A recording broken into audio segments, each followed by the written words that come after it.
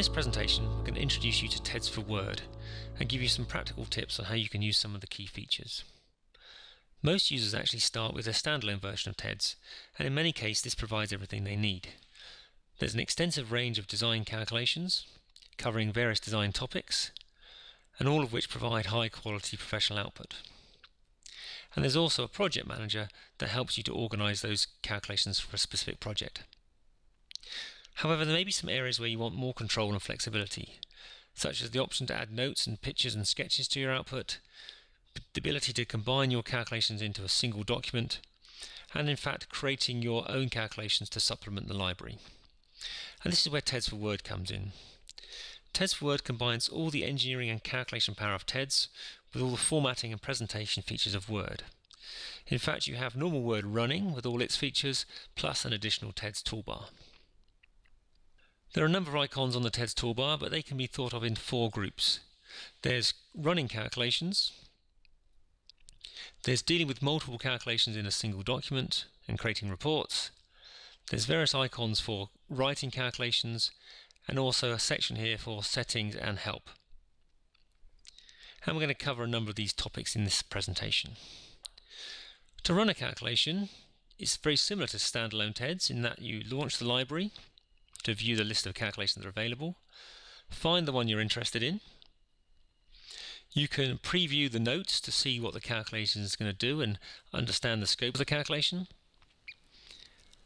And once you're happy that you found the calculation you want, there is one additional step in that you need to insert that calculation into your document. And to do this, we're just going to execute, and that will drop the calculation into the document. There are a couple of options here for how you insert that calculation, and we'll come back to these in a little bit. But for now, what we're going to do is we're going to add a new calculation section and give the calculation a title. And we'll cover calculation sections in a bit more detail shortly. Once the calculation is in the document, the final step is to run it. And we have a number of options we can use depending on what we're doing, and most of these relate to multiple calculations in a large document. If we just have one, then we're going to use calculate all, and that will start at the very top of the document and calculate everything that it finds in the order it finds it. And in this case, it's now firing up the interface for our retaining wall, just like we had in standalone TEDS, and we can make any design changes we need for this particular project.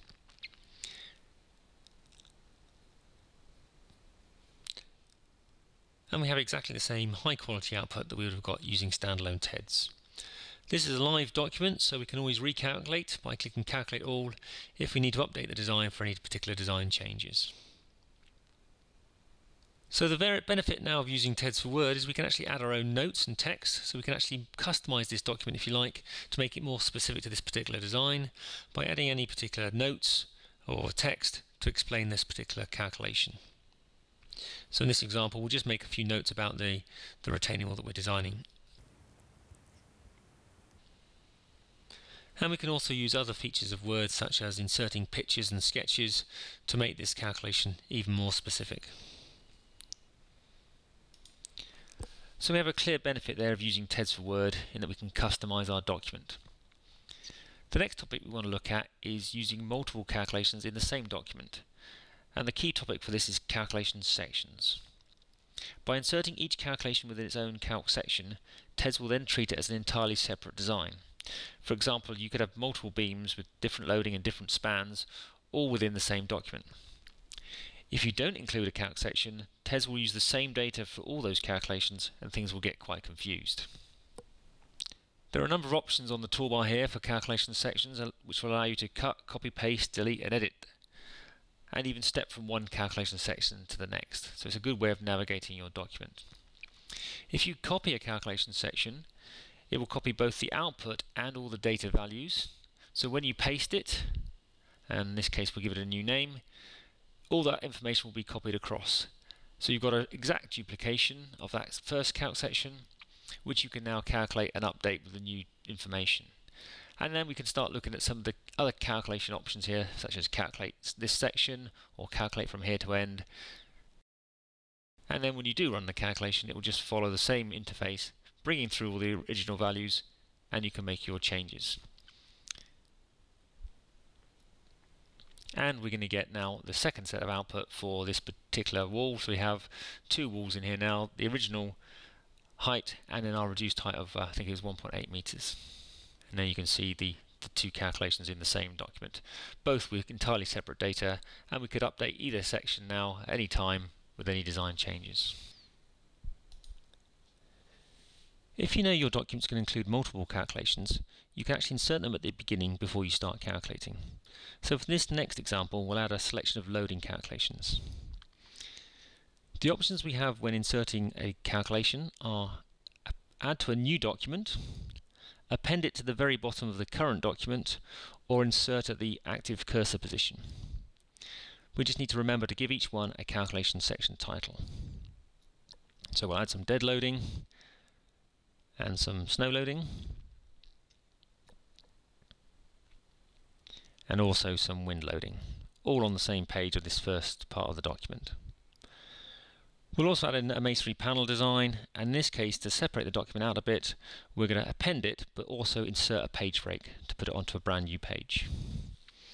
So now we have 4 calculations in this document, and we can choose the most appropriate way of calculating them, whether it's from individual sections one by one, or from here to the end, or even start to here.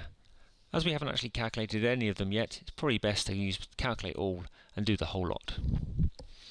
And this will work its way down through the document, calculating each of those different designs in turn. So our dead loading, our snow loading, our wind loading, and then it'll move on to the masonry design. So now in this single document we have the various different calculations all in the correct order, starting to build up our calculation report. And we could update any one of these designs at any particular time just by choosing the correct calculation option. And it might be nice now just to customize our document a little bit more by adding a table of contents which are automatically linked to those calc section titles. We don't have time to go into a lot of detail here today, but one of the most powerful benefits of TEDS is the ability to write your own calculations. You can simply type straight onto the document without any hidden cells or complex fields to deal with. You follow standard mathematical notation that you'll be familiar with from hand calculations. TEDS is fully dimensionally correct, so you won't have any manual errors trying to convert different units. It follows all the standard mathematical functions such as max and min and sine and so on that you may be familiar with from spreadsheets. And when you calculate, TEDS will calculate in the order that you've written things, which makes it very easy for you or others to follow and to check. And you'll notice that we're getting a high quality professional looking output as we create our design without having to do anything separate for our final report. Your calculations may start relatively simple like this one, but will soon get a bit more interesting. So here's a more detailed one with some descriptive text, notation straight from the design code with Greek characters. It's got a dynamic sketch which will update, and multiple different checks for this particular steel beam design. You can even use a wizard here to actually design your own interface, which makes it really easy for you to share with your colleagues. So when you or they calculate, they'll get a pop-up screen just like you would with a standard library calculation, where you can follow all the prompts.